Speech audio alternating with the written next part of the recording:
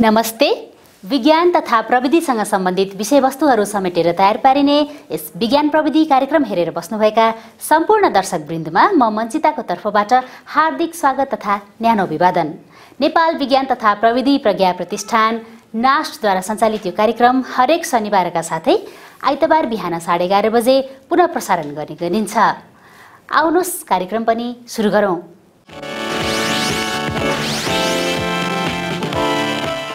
नास्टले विज्ञान दिवसको उपलक्ष्यमा 11औं विज्ञान दिवसको नारामा केन्द्रित भई प्यानल छलफल कार्यक्रमको आयोजना गरेको थियो। सोही छलफल कार्यक्रम बारेको छोटो रिपोर्ट प्रस्तुत गर्दैछौँ।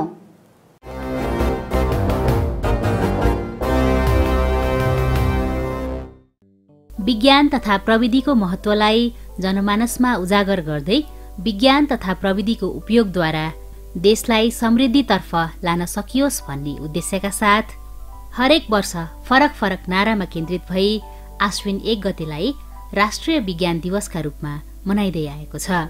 सोही क्रममा यस वर्ष विक्रम सम्वत 2080 सालमा विज्ञान साक्षरता र उद्यमशीलता सबल अर्थतन्त्रको आधारशिला भन्ने नाराका साथ 11औं राष्ट्रिय विज्ञान दिवस विज्ञान तथा प्रविधि सम्बन्धी विभिन्न कार्यक्रमहरू गरी मनाइएको छ।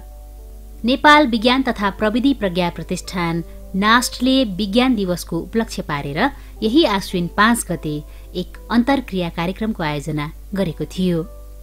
11औं राष्ट्रिय विज्ञान दिवसको नारा विज्ञान साक्षरता र उद्यमशीलता सबल अर्थतन्त्रको आधारशिला विषयमा उक्त अन्तर्क्रिया केन्द्रित रहेको थियो।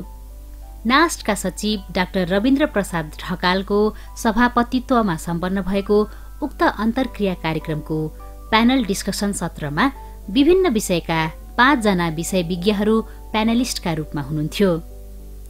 अन्तर्क्रियाका प्यानलिस्टहरूमा नास्टका प्राज्ञ प्राध्यापक डाक्टर भरतमणि पोखरेल, नास्टकी प्राज्ञ प्राध्यापक डाक्टर विजया पन्त, नास्ट प्रविधि संकाय प्रमुख डाक्टर ईश्वर बज्राचार्य, त्यसैगरी federation of women entrepreneur association Nepal FWEAN का महासचिव श्री कुन्नम पोखरेल र Nepal cancer hospital and research सेन्टरका senior medical इपिडेमियोलोजिस्ट doctor Murari मान श्रेष्ठ हुनुहुन्थ्यो। त्यसैगरी कार्यक्रम मोडरेटरका रूपमा नेपाल फुड साइन्टिस्ट्स एन्ड टेक्नोलोजिस्ट्सका अध्यक्ष डाक्टर अतुल उपाध्याय हुनुहुन्थ्यो।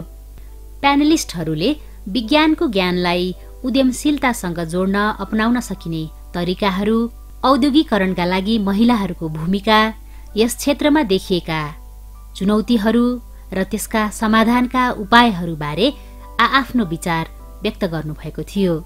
प्यानल डिस्कसन सत्रलाई समापन गर्दै उक्त सत्रका सभापति नास्टका सचिव डाक्टर रविन्द्र प्रसाद ढकालले विज्ञान तथा प्रविधिमा लगानी बढाउँदै उद्यमशीलता तथा औद्योगिकरणको इकोसिस्टम देशमा विकास गर्नतर्फ लाग्नुपर्ने विचार व्यक्त गर्नुभएको थियो। यसरी विज्ञानको ज्ञानलाई उद्यमशीलतासम्म लग्न गर्नुपर्ने प्रयासहरूबारे बृहत छलफल गर्दै उक्त प्यानल डिस्कसन सत्र सम्पन्न भएको थियो।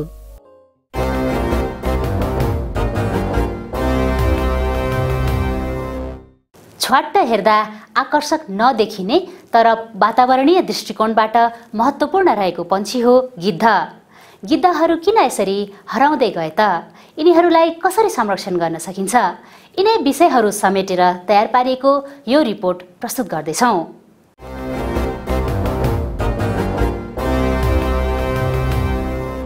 गिद्ध मांसाहारी चरा हो। मांसाहारी भन्न बित्तिकै यसले मासु खाने चरा हो र मांसाहारी चराभित्र पनि गिद्धको एउटा त्यस्तो समूह छ जसले मरेको मात्रै खान्छ। जस्तो मांसाहारी चरामा अरू चिल, लाटोकोसेरो अथवा बौडाई, बाज जस्ता अरू चराहरू हुन्छन्, तिनले जिउँदो शिकार गर्छन् हैन, कुखुराको चल्लाहरू खाइदिन्छन्, छेपाराहरू समात्छन्, मुसाहरू समात्छन्। तर गिद्ध एउटा त्यस्तो समूह भित्रका प्रजातिहरू छन्, तिनीहरूले मरेको सिनो मात्रै खान्छन् र मरेका गाई, भैँसी हैन, कुकुर अथवा बाख्राहरूको सिनो खाने प्रजातिको समूहलाई हामीहरूले सामान्यतया गिद्ध भन्छौँ र अङ्ग्रेजीमा यिनीहरूलाई भल्चर्स भन्छ। जैविक विविधताका दृष्टिले धनी देश नेपाल। यहाँ किरादेखि चरासम्मका अनगिन्ती जाति प्रजातिहरू पाइन्छन्।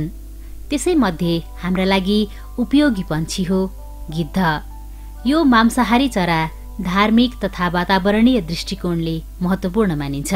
विश्वव्यापी रूपमा पाइने गिद्ध प्रजातिहरूमध्ये नेपालमा भने 9 प्रजातिका गिद्धहरू पाइन्छन्। विश्वभरि 23 प्रजातिका गिद्धहरू पाउँछन् र संसारमा अन्टार्कटिका र अस्ट्रेलिया बाहेक सबै महाद्वीपहरूमा सबै महादेशहरूमा चाहिँ गिद्धहरू पाउँछ र गिद्धलाई मुख्यतः दुईवटा वर्गमा विभाजन गरेको छ। एउटा चाहिँ न्यू ओल्ड भल्चर्स भन्छ, जस्तो हामीले अमेरिका, उत्तर अमेरिका, दक्षिण अमेरिका जुन हामीले नयाँ विश्व भन्छौँ त्यहाँ पाइने गिद्धका प्रजातिहरूलाई चाहिँ न्यू ओल्ड भल्चर्स है, नयाँ विश्वको गिद्ध भन्छ। र त्यसबाहेक युरोप, अफ्रिका, एसियामा पाइने गिद्धहरूलाई चाहिँ पुरानो विश्वको गिद्धहरू भन्छ।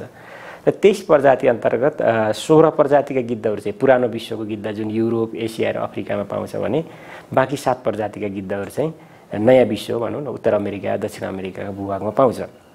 र यो पुरानो विश्वका गिद्धका समूहभित्र पर्ने गिद्धहरू चाहिँ नेपालमा पाउँछन् र दक्षिण एसियामा 9 प्रजातिका गिद्धहरू पाउँछन् र ती सबै 9 प्रजातिका गिद्धहरू चाहिँ नेपालमा पनि पाइन्छन्। र ती 9 प्रजाति अन्तर्गत 6 प्रजातिका गिद्धहरू नेपालका थाई बसोबास गर्ने गिद्धहरू हुन्, रैथाने गिद्धहरू अथवा यहाँका आवासीय गिद्धहरू हुन्। तिनले चाहिँ वर्षभरि नै यहीँ बस्छन्, यहीँ गुड बनाउँछन्, यहीँ अन्डा पार्छन् र बच्चा कुरल्छन्। र बाँकी 3 प्रजातिहरू चाहिँ जाडोयाममा मौसम अनुसार बसाइसराई गरेर आउँछन्। कतिपय मङ्गोलियाबाट, कतिपय युरोपियन भूभागबाट नेपालमा जाडोयाममा बसाइसराई गरेर आउँछन् र जाडो सकिएपछि उनीहरू चाहिँ फर्केर फेरि आफ्नो पुरानो आफ्नो थाई वासस्थानतर्फ प्रजनन गर्नको लागि जान्छन्। यस हिसाबले हेर्दा चाहिँ हाम्रोमा पाइने गिद्धहरू चाहिँ अथवा नेपालमा पाइने गिद्धहरूका प्रजाति सङ्ख्या 9 छ भने यहाँ आवासीय भएर यही बच्चा कुराल्ने गिद्धका प्रजातिको सङ्ख्या चाहिँ 6 प्रजातिका गिद्धहरू छ। नेपालमा सन् 1980 को दशकमा करिब 10 लाखको हाराहारीमा रहेको गिद्धको संख्या केही वर्ष अघि करिब 20,000मा मात्र सीमित रहेको थियो।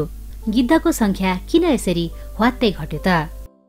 एसियामा, इन्डियामा र त्यो सँगसँगै नेपालमा पनि पशुपालनहरू जुन हामीले गरिराखेका हुन्थ्यौँ किसानहरूले, त्यसमा उपचारको पनि विस्तार हुँदै गयो। किनभने पहिला त हामीहरूले गाईबस्तुहरू बिरामी भयो भने त्यति धेरै उपचार गरेनथेनौँ हैन। अब सामान्यतः घरेलु औषधि उपचार त हुन्थ्यो होला, तर यो जुन मेडिसिनहरू अथवा औषधि उपचारहरू अथवा डक्टरी उपचारहरू चाहिँ हुँदैनथ्यो। र त्यो खास गरी बौद्धलको आउने बेलाको समयतिर जुन पशु उपचारको एक खालले व्यापक भयो, औषधिहरूको एक खालको व्यापक प्रयोग हुन थाल्यो। त्यो सँगसँगै एउटा डाइक्लोफेनेक भन्ने औषधि जुन चाहिँ गाईबस्तुहरूलाई सामान्यतः सुन्नियो, उसलाई दुखाइ महसुस भएको छ अथवा उसलाई ज्वरो आएको छ भन्ने दिने एउटा पेन किलर, त्यो मान्छेमा पनि प्रयोग गरिन्छ। त्यो औषधिहरूको पनि इन्ट्रोड्युस भयो हैन। त्यसरी पशु उपचारमा पनि व्यापकता फैलिँदै गयो र सँगसँगै त्यो उपचारमा प्रयोग हुने औषधिहरूको पनि व्यापक प्रयोग हुन थाल्यो।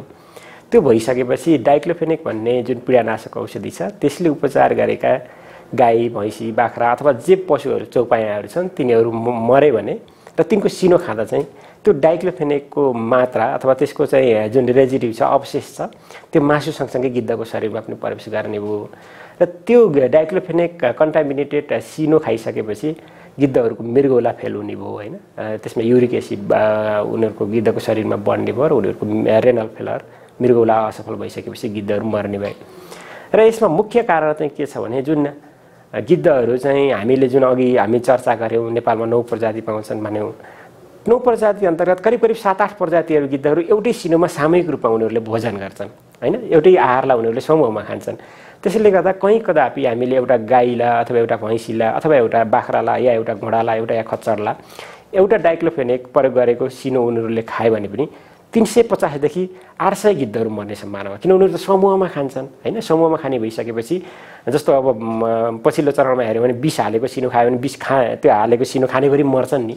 त्यसै गरी उनीहरू चाहिँ समूहमा मर्ने भए।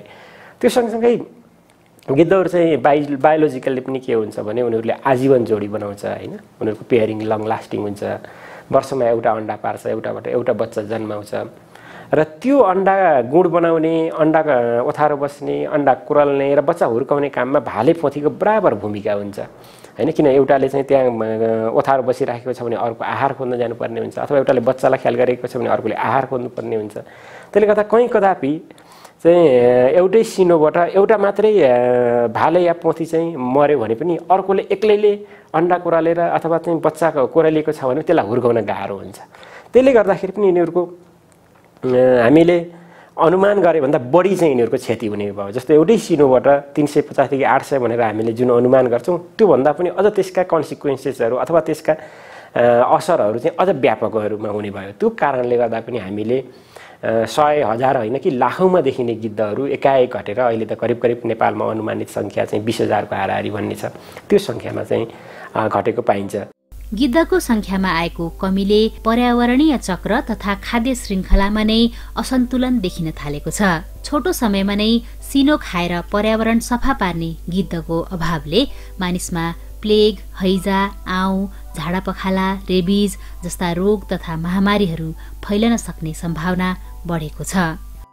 मरेको जनावरको सिनो मात्रै खाने, यसले वातावरणलाई स्वच्छ सफा र सुग्घर राख्ने प्रजाति भएको हुनाले यसको अनुपस्थिति भयो भने अथवा यसको लोप भयो भने त्यस्ता खालका सरुवा रोगहरू होइन, हैजा, झाडापखाला, प्लेग, आउँ होइन, अथवा चाहिँ एन्थ्राक्स, क्षयरोग, टिबी जस्ता रोगहरूको व्यापक चाहिँ विस्तार हुने भयो। त्यसले गर्दा त्यस्तो खालका केही अध्ययनहरूले के देखाएको छ भने जब जब चाहिँ गिद्धको सङ्ख्या घट्दै गयो तब रेबिजको सङ्क्रमणको सङ्ख्याहरू के अरे सङ्क्रमण चाहिँ बढ्दै गयो। किनभने गिद्धहरूले चाहिँ सिनोलाई कम्प्लिट खान्थे होइन, तिनीहरूले चाहिँ छोटो समयमै उनीहरूले सक्थे।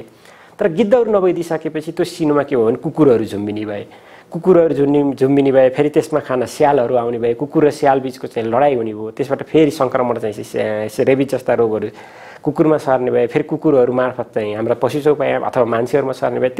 त्यसको ग्राफ चाहिँ एउटै इन्डियाको तथ्याङ्कले जब गिद्ध घट्दै गए भने रेबिजको सङ्क्रमण बढ्दै गएको देखिन्छ। त्यसले गर्दाखेरि हामीले जुन प्रकृतिका कुचिकार भन्छौँ, वातावरणलाई स्वच्छ सफा राख्ने प्रजाति एउटा घटिसकेपछि समग्र एउटा मानव स्वास्थ्यलाई पनि असर परेको देखिन्छ। त्यो हिसाबले पनि गिद्धहरू चाहिँ प्रकृतिमा हुनु अथवा प्रकृतिमा ठुलो सङ्ख्यामा हुनु, सिनोलाई खानु चाहिँ अत्यन्तै महत्त्वपूर्ण चाहिँ मानिन्छ। वासस्थानको विनाश, संक्रामक रोगहरू, आहाराको कमी, जनावर सम्बन्धी औषधिहरू, त्यसमा पनि डाइक्लोफेनाकका कारण गिद्ध मर्ने गरेको पाइन्छ। गिद्धले समूहमा खाने हुँदा डाइक्लोफेनाक प्रभावित एउटै सिनोबाट 100औं गिद्ध मर्न सक्दछन्। मुख्य कुरा त हामी मान्छेले अलिक बढी हामीले मान्छे केन्द्रित भएर सोच्ने गर्छौँ होइन। यो पृथ्वीमा यो धरतीमा भएका सृष्टिमा भएका जे पनि छन् जैविक अझ भनौँ अजैविक जे सम्पदाहरू छन् तिनीहरूको उत्तिकै बाँच्न पाउने, उत्तिकै अस्तित्वमा रहन पाउने उनीहरूको अधिकारको कुरा हुन्छ र गिद्धको हकमा पनि त्यो त्यही नै हो। र अझ दुःखद कुरा के हो भने गिद्ध जसरी लोप भयो त्यसमा प्राकृतिक कारण भन्दा पनि 100% जस्तो नै मानवीय कारण छ होइन। हामीले पशु उपचारमा प्रयोग गर्ने औषधिकै कारणले गिद्धहरू लोप भइरहेका छन् भने फेरि हाम्रो पनि त्यतिकै दायित्व चाहिँ हुनुपर्छ। किनभने हाम्रै कारणले एउटा प्रजाति लोप हुने अवस्थामा छ भने त्यसको संरक्षण गर्नुपर्छ भन्ने दायित्व हुनुपर्छ। त्यो सँगसँगै त्यो अलिकति सैद्धान्तिक जस्तो कुरा भयो, सबैको बाँच्न पाउने अधिकार सबै हुनुपर्छ भन्ने एउटा सैद्धान्तिक आधार भयो भने अर्को चाहिँ हाम्रै मानव स्वास्थ्य, हाम्रै प्रकृति नै असन्तुलित हुने, अस्वस्थ हुने अवस्था भयो भने चाहिँ गिद्धलाई जोगाउनुपर्छ भन्ने चाहिँ छ। जस्तो सिनो खाने अरू जनावर पनि हुन्छन् भनेर भन्नुहुन्छ कि कतिपयमा, जस्तो कुकुरले खाला, स्यालले खाला होइन, मुसाले खान्छ होला, बिरालोहरूले खान्छ होला, या केही अन्य प्रजातिहरूले पनि हाइनाले खान्छ होला। सिनो त खाइहाल्छ नि, गिद्ध नभएर के छ भन्ने छ। तर यसमा यहाँनिरको डिफ्रेन्सेस हामीले हेऱ्यौँ भने एउटा सिनो खाना गिद्धले आधा घन्टा, 1 घन्टा, 2 घन्टा, 3 घन्टा या 6 घन्टाभित्र उनीहरूले चाहिँ सिद्धाउँछ होइन। र सिनोको उनीहरूले खायो भने 80, 85 या 90% भाग सबै खान्छ। तर सिनो खाने अरू जनावरहरूको के हुन्छ भने सिनोको 35 या 40% भन्दा अरू भाग चाहिँ खाँदैन। जस्तो हामीले फर इक्जाम्पल कुकुरले चाहिँ कहिले चाहिँ त्यो हड्डी कुकुरको त्यो सिनोको भाग बोकेर गाउँमा छिरिराखेको हुन्छ, त्यो सँगसँगै एउटा सङ्क्रमण आइरहेको हुन्छ। त्यहाँ झिँगाहरू भड्किरहेका हुन्छन्, 2 दिन, 3 दिन, 4 दिन, 6 दिन या हप्तौँ दिनसम्म पनि सिनो यतिकै सडिरहेको हुन्छ। त्यसले एउटा दुर्गन्ध ल्याएको हुन्छ, त्यसले जल, जमिन र वायु सबै चाहिँ प्रदूषण गरिरहेको हुन्छ। त्यसले गर्दाखेरि गिद्ध हुनु र नहुनुमा त्यो डिफ्रेन्सेस भइसकेपछि हामीले हाम्रो आफ्नो मानवीय स्वास्थ्य, हाम्रै स्वास्थ्यका हिसाबले पनि त्यसलाई जोगाउनुपर्छ भन्ने छ। मोटामोटी रूपमा चाहिँ यी कारणहरूले हाम्रै कारणले लोप भएको हुनाले पनि एउटा हाम्रो जिम्मेवारी हो भने एउटा चाहिँ हाम्रै स्वास्थ्यको अथवा हाम्रै पृथ्वीको स्वास्थ्यको लागि पनि हामीहरूले चाहिँ गिद्धलाई जोगाउनु पर्ने चाहिँ आवश्यकता छ। गिद्धको संख्या स्वात्तै घट्नुमा डाइक्लोफेनाक जिम्मेवार रहेको कुरा पुष्टि भएपछि राष्ट्रिय तथा अन्तर्राष्ट्रिय सङ्घ संस्थाहरू मिलेर जनवरी 2004 मा भल्चर रेस्क्यु 2004 नामक घोषणापत्र जारी गरेका थिए, जसमा गिद्ध पाइने सबै राज्यको सरकारबाटै डाइक्लोफेनाक औषधिको प्रयोग रोक्दै गिद्ध संरक्षण गरौँ भन्ने रहेको थियो। सन् 2003 तिरको सम्म आउँदा चाहिँ गिद्ध घटे भन्ने कुरा सबैले महसुस गर्यौँ। आम मान्छेहरूले पनि, आम समुदायहरूले महसुस गर्नुभयो, अनुसन्धानकर्ताहरूले त्यसका फाइन्डिङहरू ल्याउनुभयो, सरकारवाला निकायहरूले पनि ओहो गिद्धहरू घटिरहेका छन् भन्ने बुझाइ भयो। तर के कारणले भइरहेको गिद्ध घटिरहेका छन् त भन्ने कुराहरू चाहिँ थाहा भएन। र त्यो सन् 2000बाट 2003 जुन 2-3 वर्षको अवधिमा नेपाल, भारत र पाकिस्तानबाट मरेका गिद्धहरूका नमुनाहरू सङ्कलन गरियो र तिनीहरूको ल्याब परीक्षण गर्दाखेरि त्यो हामीले अघि चर्चा गरे जस्तो पशु उपचारमा प्रयोग गर्ने डाइक्लोफेनेक भन्ने औषधिले गिद्धहरू घटेको भन्ने चाहिँ प्रमाणित भयो। त्यो भइसकेपछि सन् 2003मा त्यो जानकारी भइसकेपछि आम रूपमा चाहिँ अब यो औषधिहरूलाई चाहिँ प्रतिबन्ध लगाउनुपर्छ अथवा यो औषधिहरूलाई रोक्नुपर्छ पशु उपचारमा भन्ने खालको बहस, छलफल, चर्चाहरू हुन थाल्यो र त्यसलाई सन् 2006मा आएर नेपाल, पाकिस्तान र इन्डियामा त्यो औषधिलाई प्रतिबन्ध लगाइयो। र खास गरी नेपालमा चाहिँ सन् 2006को सेरोफेरोबाट गिद्ध संरक्षणमा अलि धेरै कामहरू भएका छन् र त्यही नै बेला जटायु रेस्टुरेन्ट भनेर नवलपरासीको पिठौलीमा भएको जटायु रेस्टुरेन्टको स्थापना भयो, जुन समुदायद्वारा व्यवस्थित गरिएको विश्वको एउटा नमुना जटायु रेस्टुरेन्ट हो। त्यहाँ गाउँबाट किसानहरूबाट बुढा भएका, जोत्न नसक्ने, दुध नदिने गाई गोरुहरू ल्याउने र तिनीहरूको प्राकृतिक मृत्यु भइसकेपछि एउटा निश्चित स्थानमा लगाएर गिद्धलाई खुवाउने गरिन्छ। त्यो गिद्धको रेस्टुरेन्ट, जसरी हामी एउटा रेस्टुरेन्टमा गएर खान्छौँ त्यस्तो खालको रेस्टुरेन्टहरूको सुरुवात भयो र त्यो यस्ता खालका रेस्टुरेन्टहरू 6-7 ठाउँहरूमा पनि देशभरि विस्तार भए।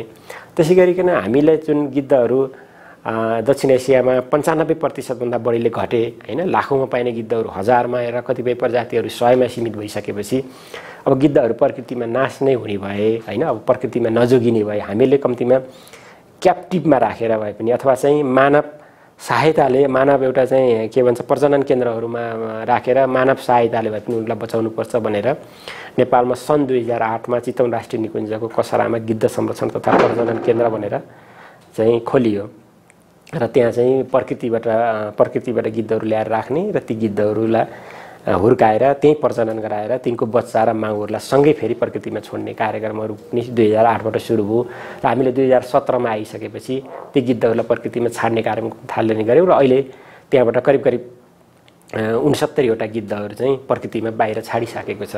नेपालमा पनि विक्रम सम्वत 2063 देखि डाइक्लोफेनाक औषधिमा प्रतिबन्ध लगाइएको छ। यसका साथै देशका विभिन्न स्थानहरू जस्तै कास्की, नवलपरासी आदि जिल्लाहरूमा गिद्धका लागि डाइक्लोफेनाक मुक्त आहारा अर्थात् मासु प्रदान गरिने जटायु रेस्टुरेन्टहरू सञ्चालन गरिएको थियो।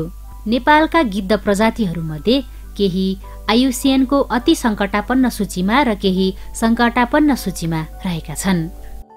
जो जटायु रेस्टुरेन्टहरू छ त्यहाँ डाइक्लोफेनेक कन्टामिनेसन नभएको, सङ्क्रमण नभएको सिनहरू खुवाउने, फेरि अब प्रकृतिमा हराउँछन् कि भनेर उनीहरूलाई चाहिँ ल्याएर प्रजनन केन्द्रहरूमा राखेर त्यहाँ प्रजनन गराएर छाड्ने, त्यसै गरिकन समुदायमा भएका अथवा चाहिँ जहाँ चाहिँ गिद्धहरूका वासस्थानहरू छन् त्यहाँ चाहिँ उनीहरूका वासस्थानहरू संरक्षण गर्ने, त्यहाँ समुदाय सचेतनाहरू गर्ने अथवा सरकारवाला निकायहरूसँग समन्वय गर्ने यिनै प्रकारका कार्यक्रमहरू भए र यसलाई हामीले समग्रमा चाहिँ भन्दा गिद्ध सुरक्षित क्षेत्र बनाउने अभियान भनेर सन् 2010बाट नेपालमा सुरुवात भयो।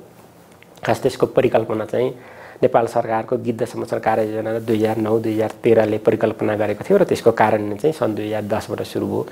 र गिद्ध सुरक्षित क्षेत्र भनेको गिद्धका लागि हानिकारक भएको डाइक्लोफेनेक औषधि नभएको स्थान, गिद्धका प्रकृतिमा प्रजनन गरिरहेका गुणहरूको अवस्था, त्यसै गरी त्यो ठाउँहरूमा चाहिँ औषधिहरूको नियमित अनुगमन, सचेतना अथवा मान्छेहरूलाई के भन्छ नियमित रूपमा त्यसमा के ओकालत र सचेतनाहरू भइरहेको र त्यसमा भएका गिद्धहरूको सङ्ख्या अनुगमन गरिरहेको यी कतिपय 4-5वटा त्यसका चाहिँ कम्पोनेन्टहरूलाई हेरेर सन् 2021मा आइसकेपछि त्यसलाई चाहिँ विश्वको एउटा गिद्ध सुरक्षित क्षेत्र भनेर नेपालबाट गण्डकी र लुम्बिनी प्रदेशका केही भूभागहरूलाई चाहिँ घोषणा भएको छ।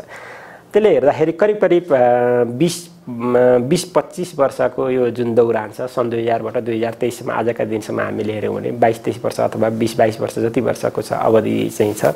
यो अवधि नेपालमा गिद्ध संरक्षणमा अलिक घनीभूत रूपमा काम गरेको देखिन्छ र गिद्धहरू हामीले धेरै चर्चा गर्छौँ, बाघका, गैँडाका, हात्तीका अलि बढी चर्चा गर्छौँ।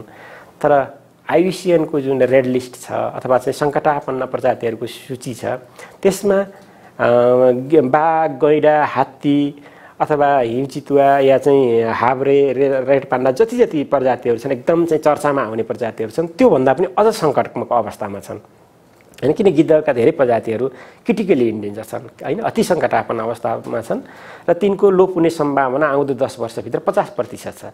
त्यसले गर्दाखेरि गिद्धहरू चाहिँ सङ्कटापन्न अवस्थामा एकदमै माथिल्लो क्याटेगोरीमा भए पनि कहिलेकाहीँ चाहिँ हामी प्राथमिकतामा चाहिँ उनीहरू कम प्राथमिकता परेको पनि एउटा अवस्था पनि छ। तर त्यो भइरहँदाखेरि पनि पछिल्ला वर्षहरूसम्म आउँदा गिद्ध संरक्षणमा एक खालले विश्वलाई नै अनुकरणीय हुने खालको हैन अथवा विश्वले नै एकदम चाहिँ एप्रिसिएट गर्ने खालको रिजल्टहरू हामीसँग छ। जस्तो सन् 2002 बाट 2012 सम्म 2012-13 सम्म चाहिँ गिद्धको सङ्ख्या दुईवटा प्रजातिको सङ्ख्या चाहिँ 90% भन्दा बढीले घटेको थियो हैन। एउटा गिद्ध डङ्गर गिद्धमा चाहिँ उसको 91% र सानो खैरो गिद्धको 96%ले घटेको थियो। तर 2012 पछि 2018 सम्म आउँदा उनीहरूको सङ्ख्याहरू चाहिँ घट्न रोकिएर फेरि अलिकति बढ्दो दिशामा छ। त्यसले गर्दा त्यो एउटा अत्यन्तै महत्त्वपूर्ण एचिभमेन्ट चाहिँ हो, किनभने क्रिटिकली इन्डेन्जर हैन जो एकदमै लोप हुने अवस्थामा पुगिसकेको छ त्यसको घट्ने दर रोकिनु आफैमा महत्त्वपूर्ण हो। अझ रोकिएर पनि अझ बढ्ने दिशातिर अघि बढ्नु भनेको अत्यन्तै सकारात्मक चाहिँ हो। गिद्ध संरक्षणप्रति सचेतना जगाउन हरेक वर्ष सेप्टेम्बर महिनाको पहिलो शनिबारलाई अन्तर्राष्ट्रिय गिद्ध सचेतना दिवसका रूपमा मनाउने गरिन्छ। संरक्षणका प्रयासहरूबाट लोपोन्मुख अवस्थामा पुगिसकेको गिद्धको संख्या केही वर्ष यता भने उकालो लाग्दै गएको भेटिन्छ। संख्या वृद्धिसँगै गिद्ध संरक्षणमा थप नयाँ चुनौतीहरू पनि देखा परेका छन्। पछिल्लो दिनहरूमा निमोसलाइड, किटोफोर्फिन, एसिक्लोफिनेक जस्ता औषधिहरू फेरि गिद्धका लागि डाइक्लोफिनेक जत्तिकै हाराहारीमा हानिकारक भएको प्रमाणित भएको छ। ती औषधिहरू अहिले पनि हाम्रो बजारमा छन्। त्यसले गर्दा लाखौँमा भएका सङ्ख्याहरू हजार अथवा कतिपय 100मा झरेको छ त्यो डाइक्लोफिनेकको मुख्यतः कारणले गर्दा। अब त्यो सानो सङ्ख्यालाई फेरि ती औषधिहरूले पनि अझै मार्छन् कि अझै चाहिँ उनीहरूलाई लोप गराउँछन् कि भन्ने एउटा चुनौती छ। ती औषधिहरू प्रतिबन्ध लगाउनु पर्ने हामीले महसुस गरेका छौँ। अर्को अब पछिल्ला दिनहरूमा आएर खास गरी ठुला भौतिक संरचनाहरू, लिनियर इन्फ्रास्ट्रक्चरहरू, सडक होला अथवा विद्युत प्रसारणका लाइनहरू होला अथवा हामी रेल लाइनकै कुराहरू गर्दैछौँ, ठुला नहरहरू होला। यस्ता भौतिक संरचनाहरू निर्माण गर्दा खास गरी गिद्धका वासस्थान क्षेत्रहरू चाहिँ कतिपय विनाश हुने अवस्थामा चाहिँ जान सक्छन्। जस्तो अग्ला र ठुला रुखहरू हामीले मुख्यतः चाहिँ काठका लागि अथवा चाहिँ अरू प्रयोजनका लागि अलि बढी टार्गेटेड गर्न सक्छन्। जुन ठाउँहरू जुन रुखहरूमा चाहिँ गिद्धहरूले गुड बनाउने सम्भावना बलियो हुन्छ। त्यसले गर्दा वासस्थानमा पनि उनीहरूको चाहिँ डिस्टर्बेन्स जस्तो छ। अर्को चाहिँ गिद्धलाई टार्गेट गरेर त होइन, तर अब हाम्रो अरू मांसाहारी जनावर जस्तो चितुवा, बाघ या स्याल अथवा चाहिँ हाइनालाई टार्गेट गरेर सिनुमा विष राख्ने चाहिँ चलन छ, जुन अब अवैधानिक पनि छ, गलत पनि छ। तर अब कहीँ कतै त्यस्ता दुर्घटनाहरू चाहिँ हुन्छ। जस्तो नवलपरासीमा हामीले विगत 2-3 वर्षमा मात्रै पनि 90 भन्दा बढी ठुलो सङ्ख्यामा चाहिँ गिद्धहरू गुमायौँ त्यही सिनुमा विष राखेको कारणले गर्दा। त्यस्ता दुर्घटनाहरूले पनि भएको हामीसँग बचेको सानो सङ्ख्याका गिद्धहरूलाई चाहिँ अलि ठुलो असर गरिरहेको छ। अर्को यो विद्युत प्रसारणका लाइनहरूमा पनि करेन्ट लागेर गिद्धहरू मर्ने, किनभने गिद्धहरू चाहिँ एकदम ठुलो चरा हुन्छ र दुईवटा तारहरू छुने अथवा चाहिँ अग्ला टावरहरूमा ठोक्किने। त्यसले गर्दाखेरि पनि चुनौतीहरू छन्। त्यसले गर्दाखेरि यो जुन एक खालको गिद्ध संरक्षणमा जुन सफलता आएको छ अब त्यसमा खुसी भइरहँदाखेरि फेरि यो सफलतालाई कसरी टिकाउन सकिन्छ होला त, अथवा यो सफलतालाई कसरी दिगो बनाउन सकिएला, हामी पनि बाँच्ने फेरि एउटा प्रजाति पनि सँगसँगै बाँच्ने अवस्था चाहिँ कसरी सन्तुलित रूपमा अघि बढाउन सकिएला भनेर हामी फेरि त्यत्तिकै चिन्तित पनि छु। म आफै पनि त्यत्तिकै चिन्तित छु। त्यसले गर्दाखेरि खुसी एउटा सफलता सँगसँगै फेरि हाम्रा जिम्मेवारीहरू पनि थपिएका छन् र त्यो चाहिँ हामी महसुस गरेको छु। जलवायु परिवर्तनले अन्य क्षेत्रमा जस्तै संरक्षण क्षेत्रलाई पनि प्रभावित पारेको छ। जलवायु परिवर्तनका कारण भइरहेको तापक्रम वृद्धिले गिद्धको जीवनचक्र, प्रजनन क्षमता लगायतका कुराहरूमा समेत नकारात्मक प्रभाव पारेको हुन सक्ने विशेषज्ञहरू बताउँछन्। प्रकृतिको कुचिकारका रूपमा परिचित गिद्ध संरक्षण गर्न गिद्धका लागि निरन्तर शुद्ध आहारको उपलब्धता र जनचेतना अभिवृद्धि गर्नु जरुरी देखिन्छ।